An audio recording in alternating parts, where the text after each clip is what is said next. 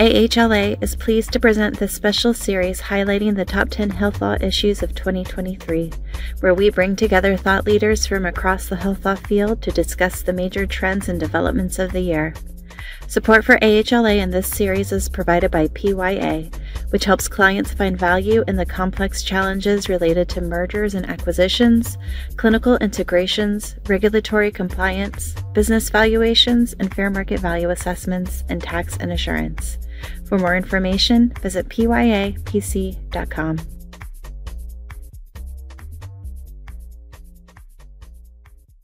Happy New Year to everyone joining us today as we kick off the top 10 issues in health law for 2023.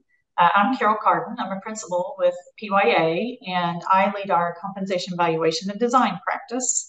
We'll be discussing today the article Reproductive Health Rights in a Post-Roe Era. And I'm joined today by Devin McKinnick, one of the authors. Devin, you want to give a quick, first of all, Happy New Year, and would you like to give a quick introduction of yourself? Yeah, Happy New Year. My name's Devin Minnick, and I'm an associate at Epstein, Becker & Green. I work in the healthcare and life sciences practice, and since Dobbs have been focusing a lot on reproductive health issues as well as preventive care, and I also do managed care and specifically Medicaid and Medicare Advantage work at the firm. I'm super happy to be here.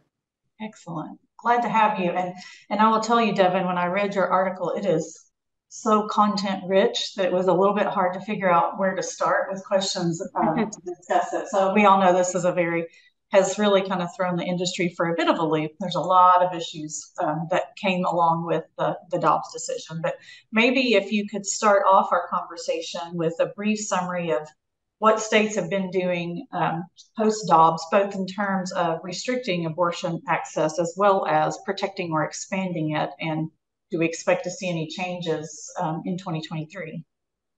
Yeah, absolutely. I think that state activities can be bucketed into a few categories. The first category is constitutional amendments, and the other is abortion-related ballot initiatives. In 2022, several states put abortion amendments to their constitution on the ballot, as well as allowed the public to vote on abortion access. Several states in the election passed constitutional amendments that formally protected the right to abortion. Vermont, for example, voted to create a constitutional right to reproductive autonomy by a landslide margin. And Michigan and California voters also voted to create a state constitutional right to reproductive freedom, including abortion and contraception. 3 states, Kansas, Kentucky, and Montana, put restrictive constitutional and legislative abortion amendments on the ballot, none of which passed this election cycle. Kansas voters decided to keep abortion legal in the state, rejecting an amendment to the Constitution that would have removed that right. Kentucky rejected a constitutional amendment that would have said there was no right to abortion or requirement for the state to fund abortion. And Montana rejected a law that would deem a fetus at any gestational age to be a legal person, and that would have criminalized providers who don't attempt to save fetuses that are born during an abortion. So all in all, wherever abortion was on the ballot this cycle, the public voted to protect access. This will most likely continue to stay relevant for upcoming years as abortion advocates look for alternative pathways to protect abortion on a state-by-state basis since Roe has been overturned. As of today, the majority of states with a total or a 6-week abortion ban in effect do not have an existing mechanism to allow citizen-initiated constitutional amendments, including Texas. But in 7 states, this could be a future strategy to protect access, even though it's certainly going to be an uphill battle for advocates. In fact, Republicans in Ohio, which is a state that permits citizen-initiated constitutional amendments, Republicans have proposed raising the threshold to pass a citizen-initiated amendment. So this is definitely going to be a battleground that health lawyers will be following closely in the next couple of years. The second category of state activity is states' legislative actions to protect abortion. In the wake of Dobbs, several states immediately passed laws to protect reproductive health privacy including from other states' subpoenas and to protect abortion. For example, Connecticut passed a law in anticipation of the Dobbs decision that prohibits HIPAA-covered entities from sharing reproductive health information without the consent of the patient, and it also prohibits out-of-state requests to issue a subpoena in Connecticut with regard to reproductive health information in general. Other states have implemented a variety of protections, such as explicitly protecting the right to abortion, increasing funding for reproductive health care, and protecting reproductive health information to a greater extent than HIPAA. As the fallout from Dobbs begins to settle, it's likely that 2023 is going to see additional attempts by states to protect abortion access. The third category of state activity is kind of on the flip side, which is legislative action to restrict abortion. 13 states had quote unquote trigger laws on the books that immediately snapped into place upon the repeal of Roe. And these trigger laws ban abortion to varying degrees, but the majority of them have now already gone into effect. Many of them impose jail time for providers who are found to administer an illegal abortion, as well as for individuals who, quote unquote, aid and abet a person getting an illegal abortion. Some of the abortion laws only provide exceptions for the health or the life of the mother, which in and of itself has and will continue to lead to litigation, both on one hand when it's unclear whether the abortion was medically necessary, and on the other hand when physicians delay providing life-saving care, resulting in injury or potentially even death of the mother for fear of violating the state's abortion law. Still, other states have exceptions for rape or for incest, but most do not provide a mechanism for the physician to be sure that the pregnancy that the patient seeking to terminate was actually a result of rape or incest. Some states actually require the victim to report the rape or incest to law enforcement before they're eligible for an abortion, which can obviously cause undue delay in access to care. But it also is unclear how a patient should convey the information to the provider, and whether the provider can merely take the patient's word that the pregnancy was a result of a rape or incest, or that it was reported to law enforcement if that's a requirement of the state. Some state representatives have actually begun talks of removing existing exceptions for rape and incest, but it's unclear whether that'll actually come to pass. But overall, it is basically a guarantee that in 2023, more of these messy and complicated questions will be either answered by states' legislatures or through litigation. Wow, that is really that's amazing. With so many different rules by each state, it's just an incredible opportunity for different states to have conflict with federal laws. What's emerged in that area since the Dobbs decision, and what do we expect to see in this year, just in regards to the conflict with federal laws? Yeah, preemption issues have played out across a few major areas in 2022, and they're certainly going to be continuing into 2023. The first arena has been between states that are trying to restrict abortion pill access and the Federal Food, Drug, and Cosmetic Act. Prior to the Dobbs decision, it was largely accepted that the Food, Drug, and Cosmetic Act preempted an outright ban on FDA-approved medications, and it was unsettled as to whether state law could actually restrict access to an FDA-approved drug in a way that stopped short of a full-blown ban. Now that Roe v. Wade has been overturned, states are imposing imposing bans on abortion, including those achieved through use of abortion pills. This has resulted in the FDA-approved medications mifepristone and misoprostol being banned for the purposes of abortion in several states and being seriously restricted in others. This exact preemption issue was being litigated between GenBioPro and the state of Mississippi even before the Dobbs decision in a case called GenBioPro v. Dobbs. GenBioPro manufactures a generic version of the abortion pill mifepristone, and it challenged Mississippi's restrictions on prescribing mifepristone, such as requiring an in-person dispensing of the drug. This requirement is no longer present in the FDA's risk evaluation and mitigation strategies, commonly known as REMS. And therefore, GenBioPro argued that the state was placing restrictions on the drug that were not deemed necessary by the FDA in violation of the Food, Drug, and Cosmetic Act's preemption requirements. GenBioPro recently actually withdrew its case in Mississippi, but it has publicly indicated that it's considering refiling the case in the future. So in 2023, it's likely that GenBioPro or some other manufacturer will bring a case on the same or similar legal preemption theory. So there's definitely going to be a lot to follow in that space for the years to come, let alone 2023. This federal versus state law conflict has occurred with respect to emergency contraception, such as Plan B, as well.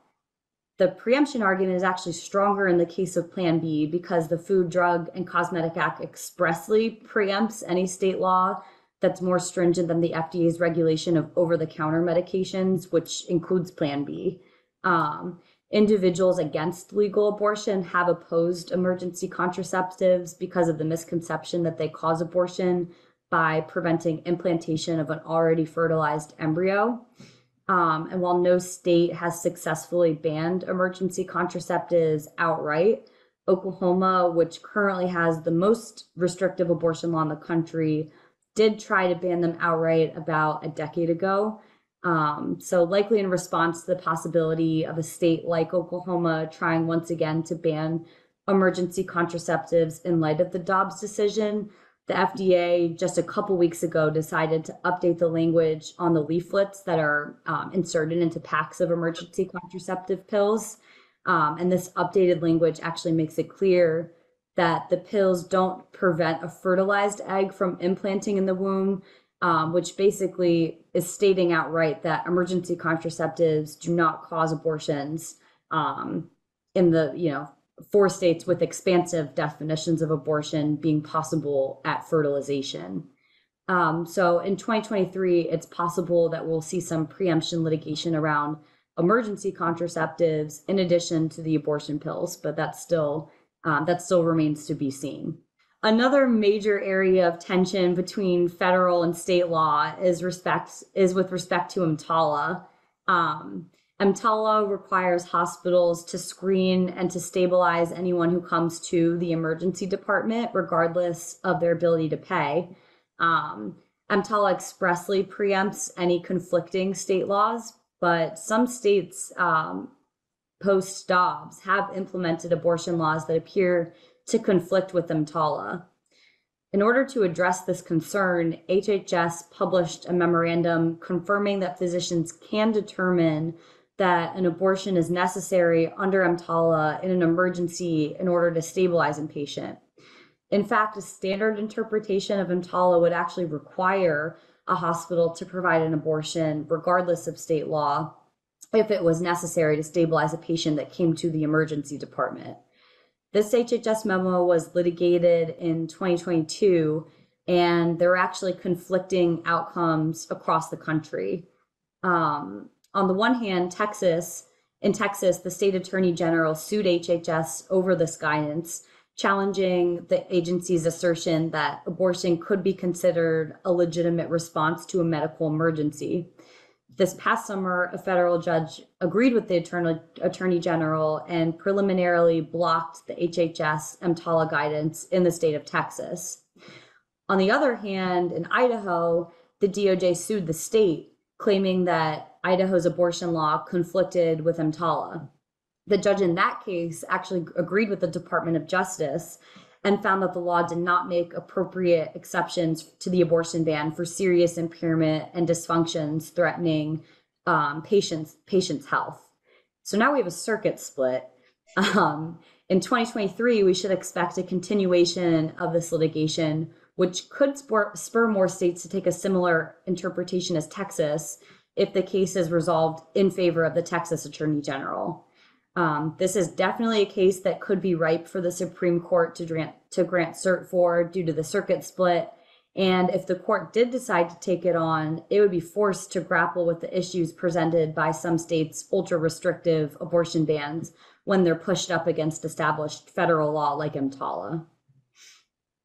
Wow, all these new state laws and litigation coming at you from all different directions seem to create a really confusing legal abortion landscape. How's this impacted providers and just the healthcare industry? Yeah, that's a great question. It's been impacting different aspects of the industry in interesting and unique ways. On the physician side, all of the uncertainty I talked about before has resulted in an overall hesitance to administer abortions in states restricting the service, even when the situation at hand is a legal abortion. Take EMTALA, for example. Even though EMTALA should technically preempt state law and protect a doctor from any repercussions of, non-negligently administering an abortion in an emergency situation, states like Texas and Ohio are pushing back against that interpretation, suggesting that an abortion may not actually be an acceptable remedy to an emergency, and stating that it's not appropriate for HHS to dictate that abortion could be a required stabilizing treatment for a patient in an emergency, regardless of state law. The situation becomes even more complicated when abortion is one of multiple possible interventions to stabilize a patient. For example, what if abortion is the procedure most likely to stabilize the patient, but another service may also stabilize them, even if it's a little bit less likely or a little bit riskier? Really, what's a physician to do then? There's no clear legal guidance for situations like these at present. Overall, the overturn of Roe has resulted in a strong chilling effect on providers and facilities in the abortion space within restrictive states. Lawyers are being brought in to the healthcare decision-making process more than ever before due to all of these complexities, which could result in delayed care for the patient or potentially result in a different healthcare solution for the patient than the one that would have been decided by the doctor without legal guidance.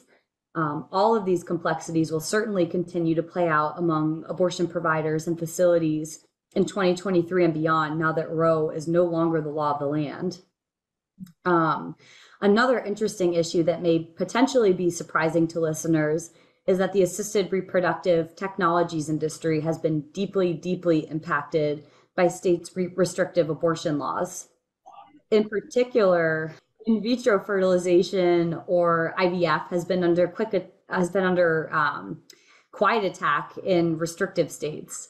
IVF helps to combat infertility by extracting eggs from an individual's ovaries and then fertilizing viable eggs with a sperm outside of the body. Each round of IVF can produce multiple viable and non-viable embryos. Non-viable embryos can include embryos with genetic abnormalities like trisomy 13, for example, or Down syndrome. And before Dobbs, non-viable embryos were oftentimes simply discarded without threat of legal repercussion if that's what the genetic parents wanted to do. Then IVF providers selectively implant the best embryos that have the highest likelihood of survival into the individual's uterus. Oftentimes, an IVF provider will implant more than one embryo, although that's happening less and less, because they expect some of the embryos may not become a successful pregnancy.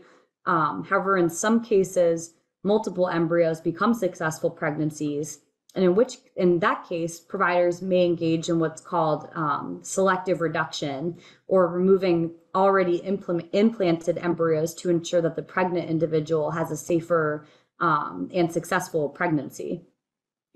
After the fall of Roe, some states implemented what are known as quote-unquote personhood laws.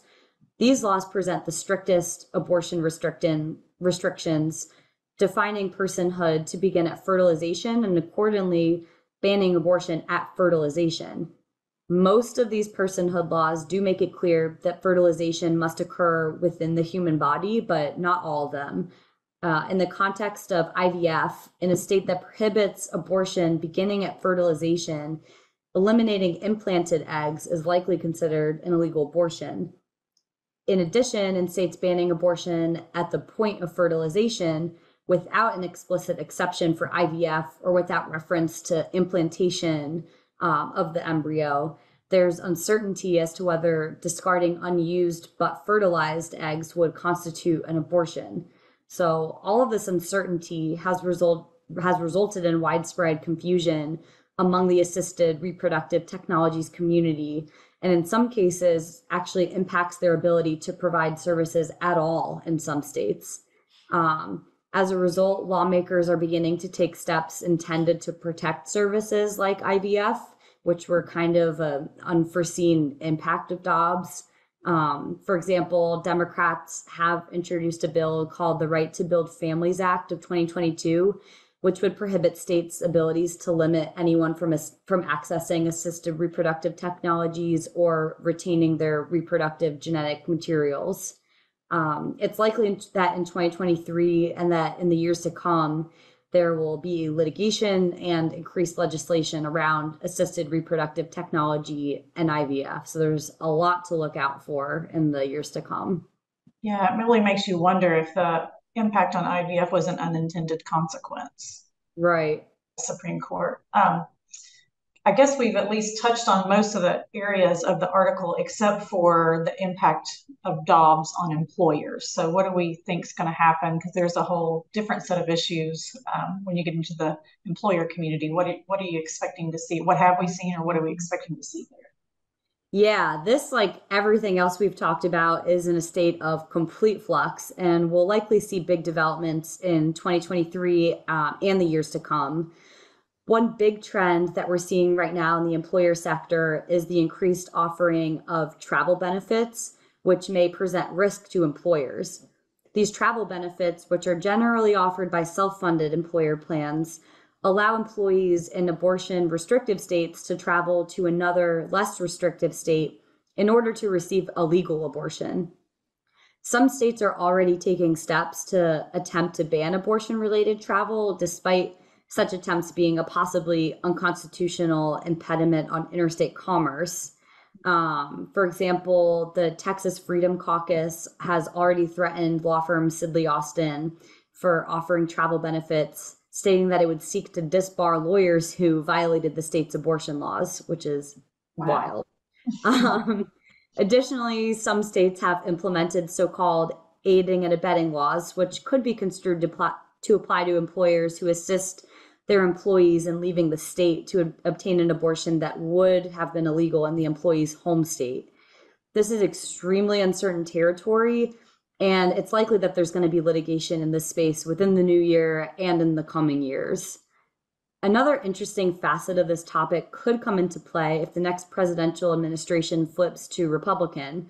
In response to the increased trend of employers offering abortion-related travel benefits, an ex-Equal Opportunity Commission official under the Trump administration, Sharon Fast Gustafson, actually sent a letter to several companies that offered abortion-related travel benefits, stating that such travel benefits provided solely for abortion were discriminatory against people who needed other healthcare services not available locally. The EEOC has publicly stated that Gustafson did not have authority to speak on behalf of the agency. However, her letters may provide a preview of a future Republican EEOC's interpretation on the issue. And notwithstanding its rebuffing Gustafson letter, it appears that EEOC Commissioner Andrea Lucas has indeed filed a commissioner's charge against certain employers, alleging that providing benefits only for abortion-related benefits violated Title VII of the Civil Rights Act and the Americans with Disabilities Act. So much remains to be seen in this space, and we're going to have plenty of issues to track in the new year. Yeah, definitely. I was just thinking, I don't think we've heard the last of this. So this has been a fascinating discussion, Devin. I appreciate you writing the article and then spending some time with me today discussing it. So thank you for your time. Yeah, absolutely. This was a pleasure.